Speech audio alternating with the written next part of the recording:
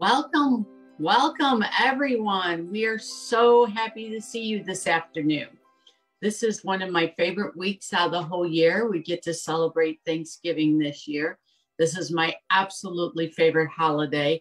All the food preparation, all the sitting around the table, enjoying company and no pressure and having a good time.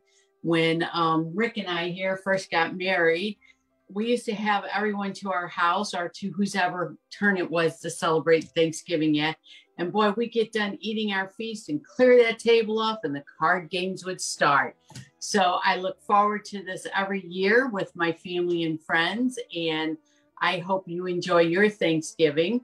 But today we are going to get started on a couple recipes that we thought you would enjoy. We're going to talk about our tower garden because, you know, we have to show how beautiful our tower garden grew during the summer. And you can see, I'm just amazed at this picture when we put it up because it has so many tomatoes on it, as you can see as we're spanning it.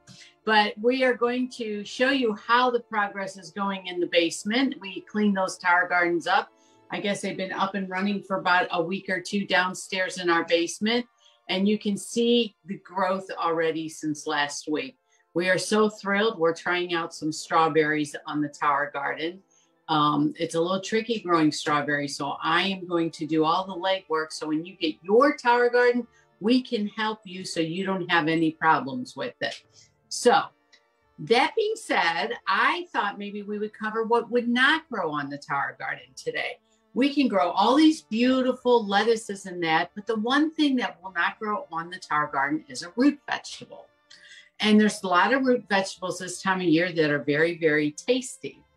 So the one that we're going to tackle today, because it's Thanksgiving week, is sweet potatoes. And sweet potatoes are just one of my favorite root vegetables to eat. We are going to, you see this lovely, lovely casserole that we made. Can we see it in there it is. Okay.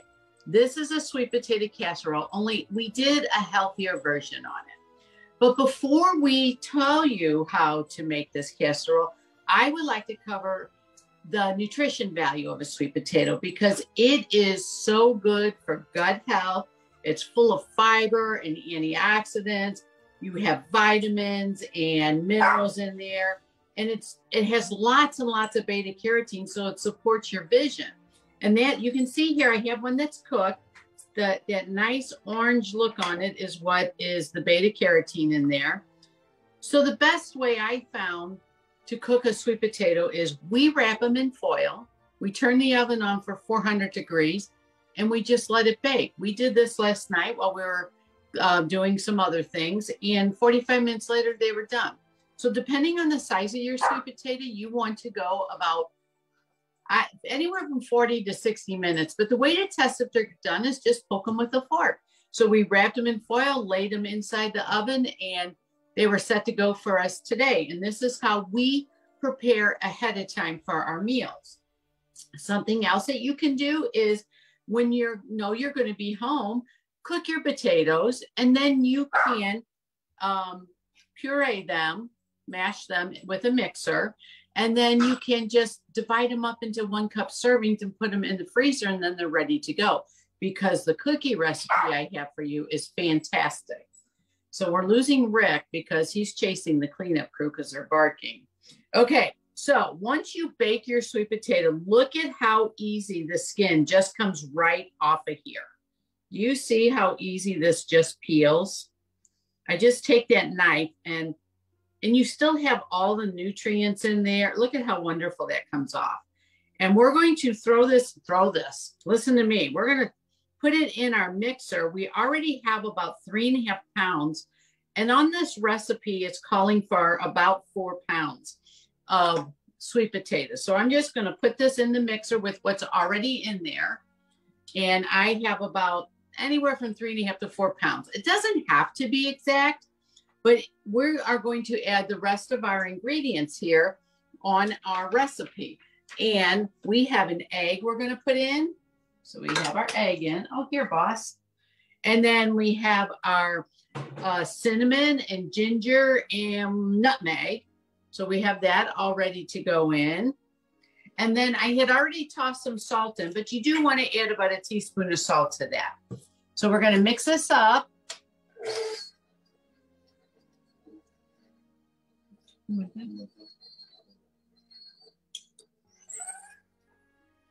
And this recipe is so easy to make.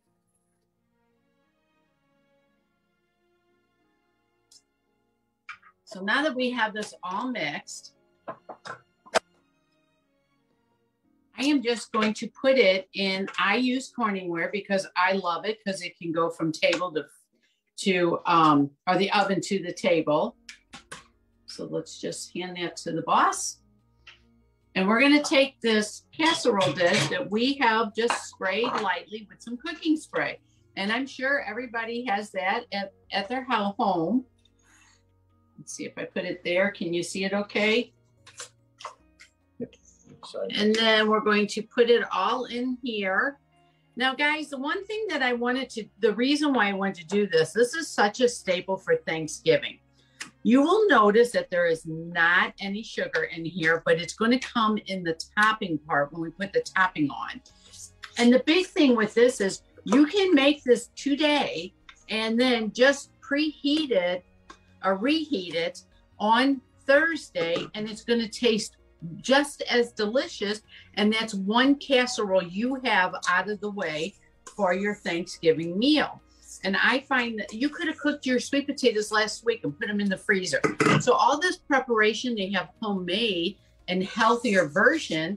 That's how you do it. You just plan ahead of time. So you see how beautiful that looks? Whoops, there you go, Rick. Now we're going to take in this bowl. We have some pecans here, about a half a cup of pecans. And I'm adding a tablespoon of brown sugar, and I'm using dark brown sugar. It doesn't matter, but brown sugar will give it a little darker color, and some cinnamon. And we're going to put it in here. Whoops.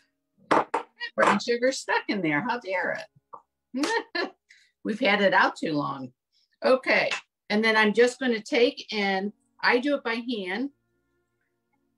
I mix this all up, and then we're going to just sprinkle it right on top.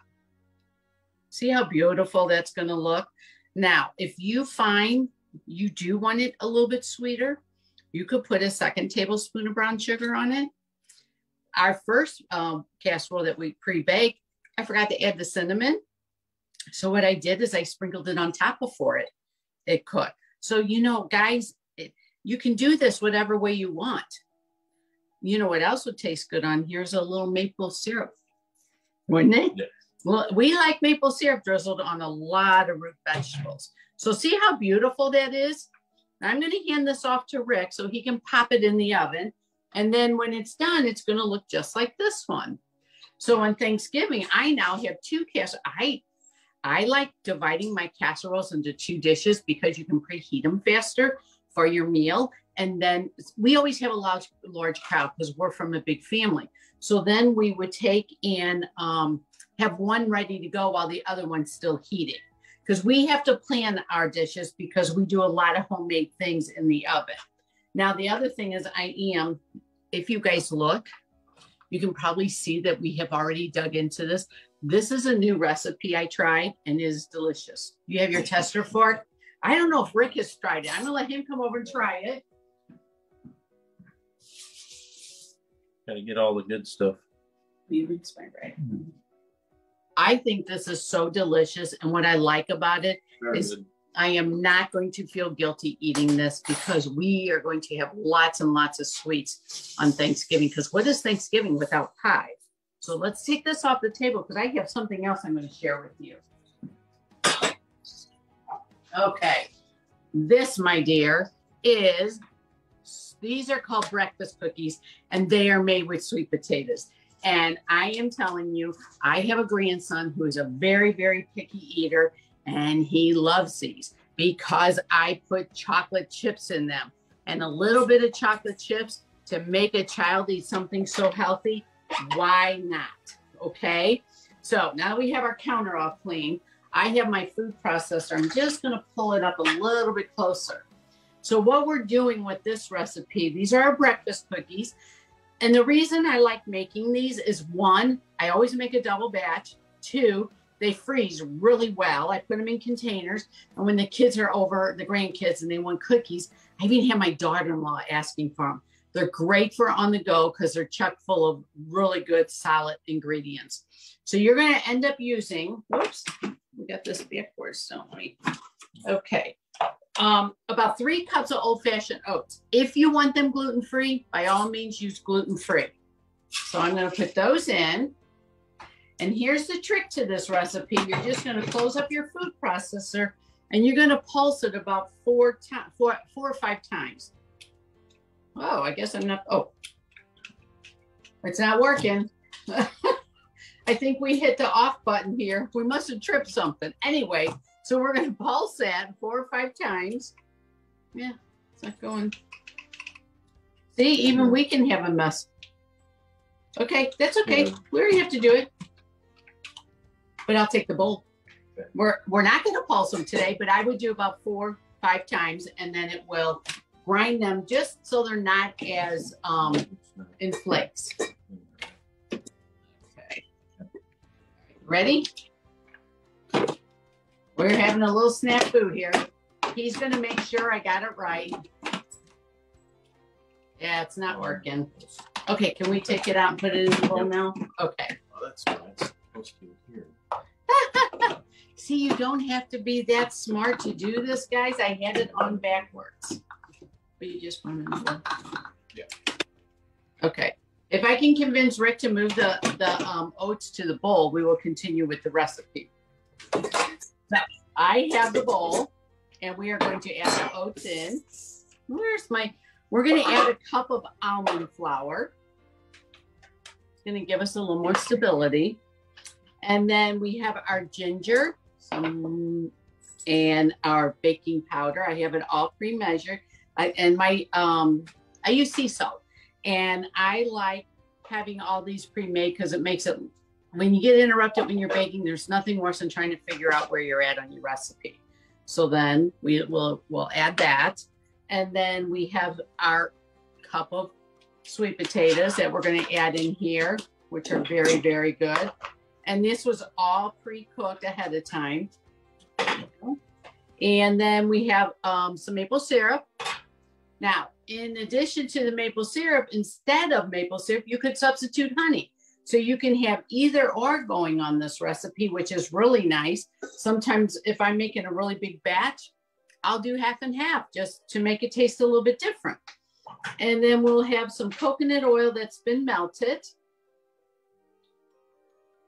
And then we're going to wait. I'm going to go ahead and add my 2 teaspoons of vanilla. I love adding vanilla. You can never go wrong by adding extra. And I'm thinking that go ahead, Brett. Next week, we should possibly teach you how to make your own vanilla. It won't be ready for this Christmas because it takes a few weeks for it to set. But boy, is it cheaper than buying vanilla. You want to go ahead and mix? So I'm going to have Rick mix this up here real quick for us.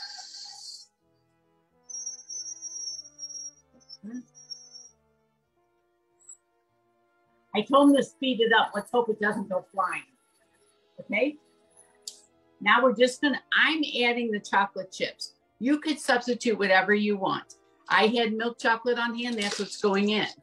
I always keep milk chocolate chips on hand because my son likes them. I prefer semi-sweet, but I have to spoil the kids. Okay. Good. See how easy that was to mix that recipe up? Now, I'm going to have Rick bring over one of our baking stones, our smaller one, and I'm going to show you the trick to these cookies. So now, if you don't have a large cookie scoop, because these you want to do about 1/4 of a cup, you can just take a 1/4 cup measuring cup like this, go in and scoop your cookie up, and then just put it on the thing. But what you're going to do is you're going to flatten a little bit.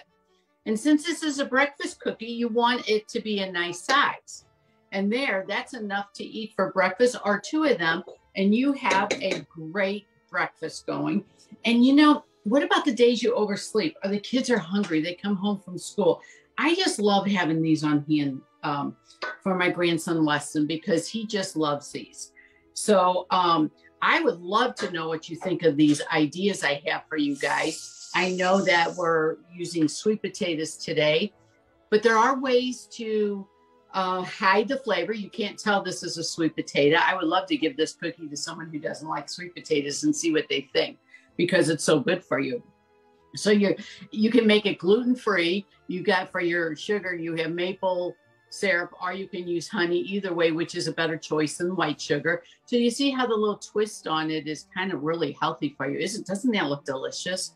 Let me hand this to you. I'm going to have Rick move this over and grab that other casserole off the counter back here. Look at this. Let's get both of these in the picture. Does that just not look phenomenal? So when the kids come on Thanksgiving, we will have cookies, and mom's not going to yell if they grab one because it's a healthy version. Isn't that wonderful? Because there's nothing worse than when grandma has cookies out, mom and dad get upset because the kids try to sneak them before the dinner. And of course, I always have to have cookies out for them, don't I? Yep. Rick and I love spoiling our grandkids. Okay, so what do you think of our casserole for today? I'm so excited about Thanksgiving this week. And next week, you know, we're going to start baking season now. This is always the weekend. So next week, I'm going to teach you how to make your own vanilla. And what is your favorite cookie? Who loves a good snickerdoodle cookie? Well, I have a protein energy bite that I'm going to make out of our complete mix that is called Snickerdoodle Protein Bite. And this is a great substitute for a cookie because, of course, it's healthy for you and you're getting all those wonderful nutrients from the protein bite.